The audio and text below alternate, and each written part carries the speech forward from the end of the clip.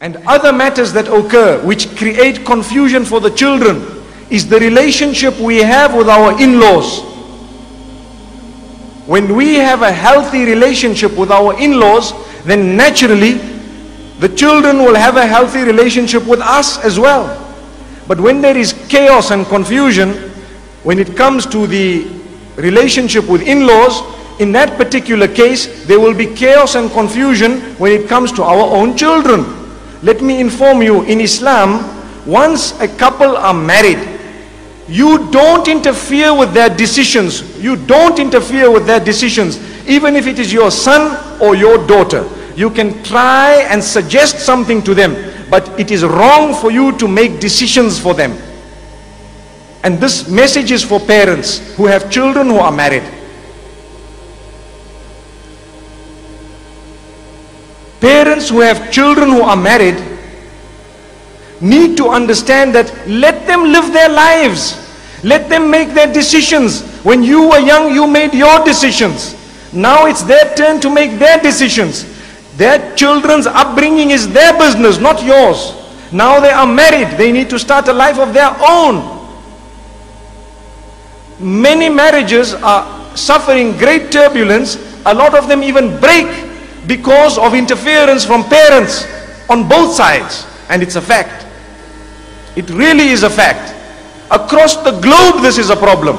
And we don't understand as Muslims. Take a look at the Prophet ﷺ. He never ever interfered. He never ever interfered with any of his daughters' husbands. And he never interfered in their lives, not even once.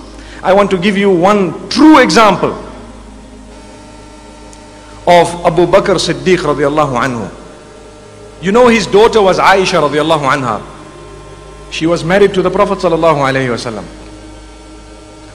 One day he passed the room of Aisha radiallahu anha. One day Abu Bakr, who is the father of Aisha, passed the room of Aisha. The Prophet sallallahu alaihi wasallam was there, and Aisha radiallahu anha had raised her voice, and it sounded like it was like a discussion with a debate. It sounded like that. And Abu Bakr Siddiq radiallahu anhu, he knocked the door.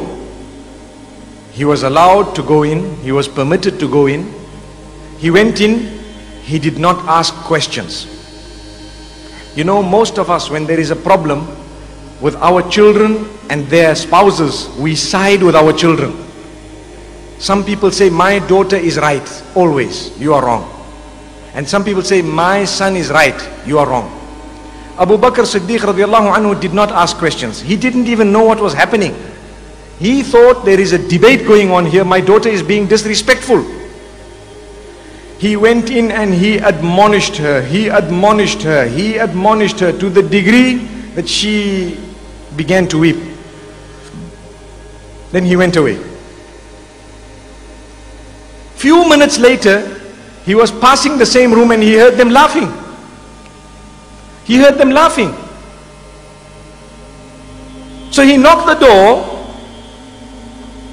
and he says, Ashrikani, this is the Arabic term, fi silmikuma. Can you allow me to take part in your peace in the same way you made me take part in your war a few minutes ago? Moments ago I came in and I took part in your war, which means the term war is used, but it was not a war, meaning when there was a problem, I came in. Now when you people are happy, can I come in again? And the Prophet ﷺ began to laugh, and he explained to him, look, there was no problem at all. You overreacted. There was no problem at all. But why I am mentioning this is, if we are to interfere, it should only be to rectify our side. That's the interference. To rectify, to admonish, to be strict. But we cannot begin to make decisions for others. You know, many women complain that sometimes our in-laws don't allow us to be mothers. What does that mean? I'm talking about my part of the world. But I'm sure even in Sri Lanka, everyone has 5 fingers, isn't it?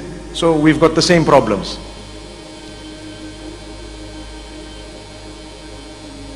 The poor lady has had a child.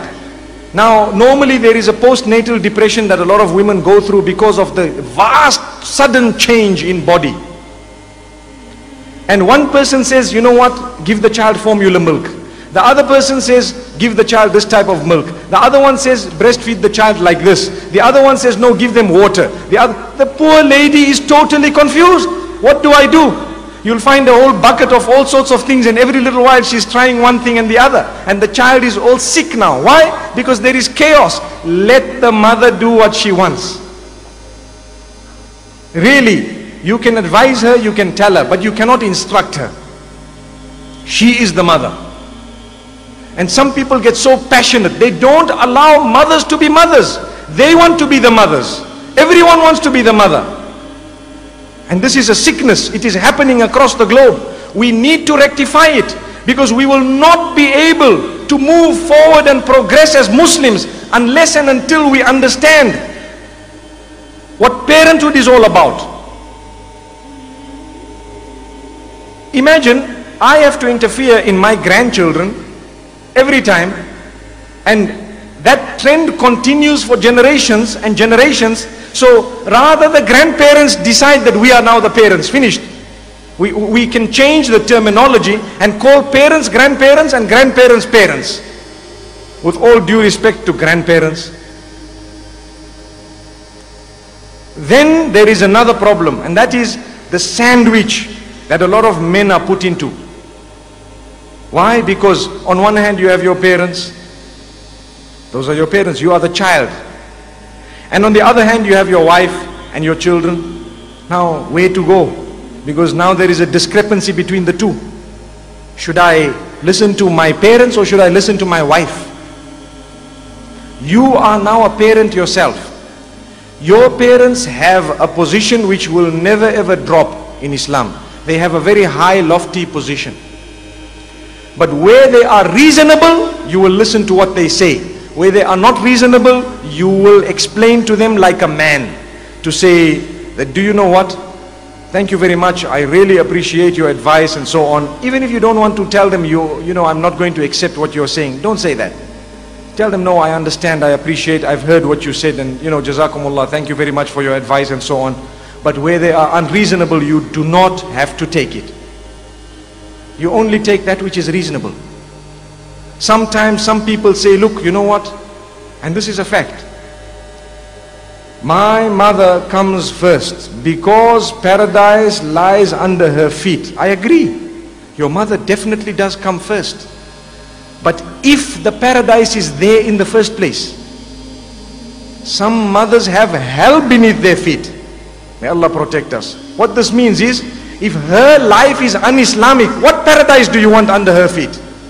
She will begin to tell you to do things which are detrimental to your own self. Then you want to use this excuse to continue listening to what she is saying.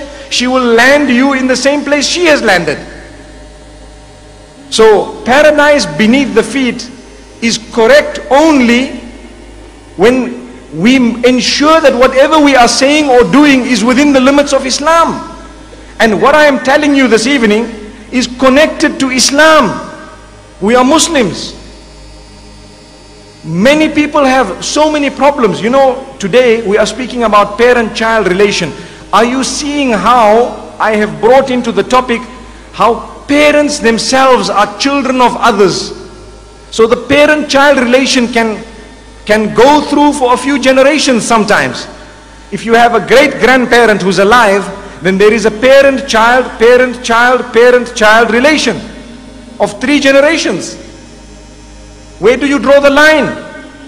You need to give the freedom to those who are married to live their lives according to what they feel is correct, on condition that it is within the Islamic limits. The minute they decide we don't want to read Salah, you tackle them. The minute they decide we don't want to dress Islamically, you tackle them. You can interfere. The minute they decide we don't want to read the Quran and the Sunnah, you tackle them. You can interfere. but whether or not they want to eat out or in is not your business. They go out, let them go. Be happy for them.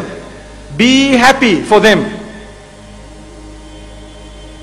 If they decide we want to go on a holiday to Hawaii, let them go on holiday. Be happy for them. If they decide, for example, that we would like to go out maybe for a lecture of this nature, we can't say, look, there will be no one at home, so you sit, I am going. Would that be fair? Well, it depends obviously on the situation in the house. In Islam, we are taught that rather the person who's talking stays. So, we have so many issues in the Sharia that are discussed, which are relevant to my life and yours, if only we knew.